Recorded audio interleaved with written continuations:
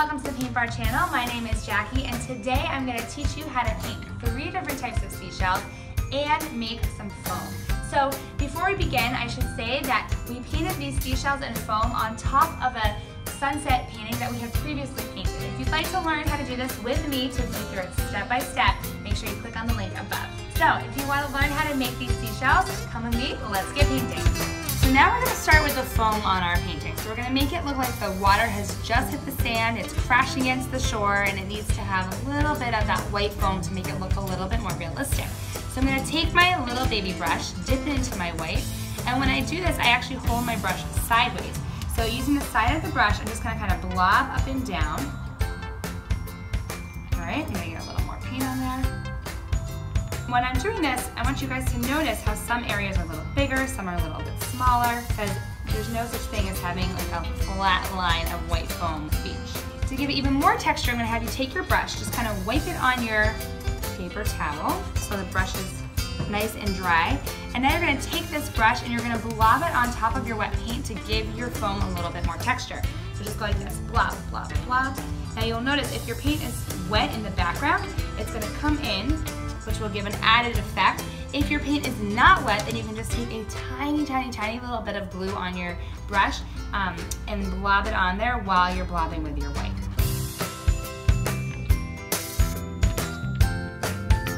Alright, so we're going to have 3 seashells in this painting, and we're going to start off with our first one, which is a swirly seashell. Now, you guys can choose any color you want for this. Personally, when I make bright, colorful paintings like this, I want my seashells to be bright and colorful. For our first seashell, we're going to make an orange color. Now to do this, we're going to mix together a little bit of your red with your bright yellow and just a tad of white in there. Okay, so I'm going to take my baby brush, dip it into my red, scoop up some of my yellow, and then I'm going to add in just a touch of white. Mix it around so you get a color you like. Now, to get a nice point on your brush, you want to spin the side of your brush on your plate so all the bristles come together. Alright, so to begin, we're going to make a swirl, kind of travels around, and then just stops.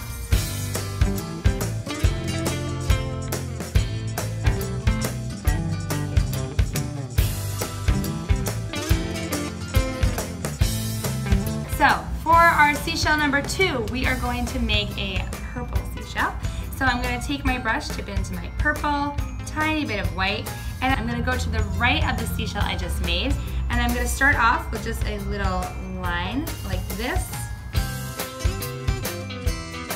It has some white mixed in there, so it's not pure purple. And then what I'm going to have you guys do is make a line coming up in the center.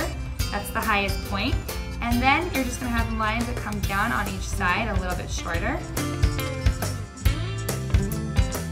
I was having you mix white in with your purple, but because my background was still a little bit wet, the white mixed in naturally. So if that's the case, just go directly back on top with just plain purple. Ta-da!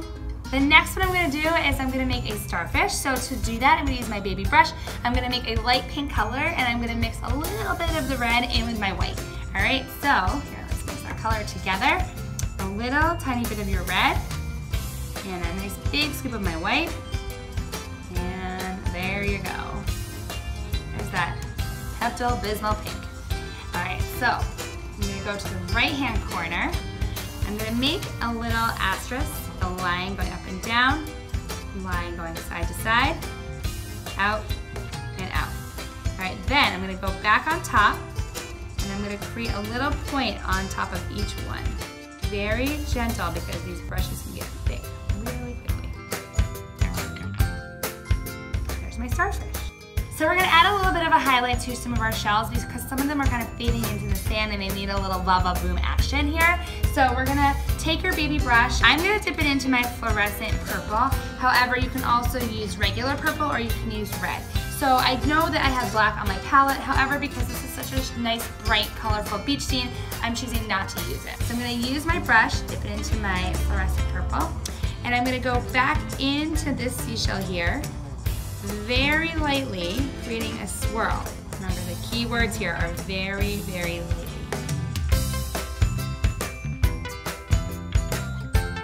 And And if you make a line too thick, you can always go back with that orange and fill in the rest of your shell. So do not freak out if you outline it and it's too thick and there's a blob, it'll be fine. All right, now I'm gonna add a little bit of that color to my starfish.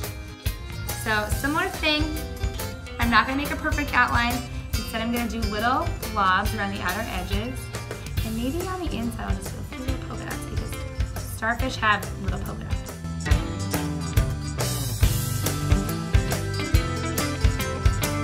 Ta-da! I finished my painting. All my seashells have been added.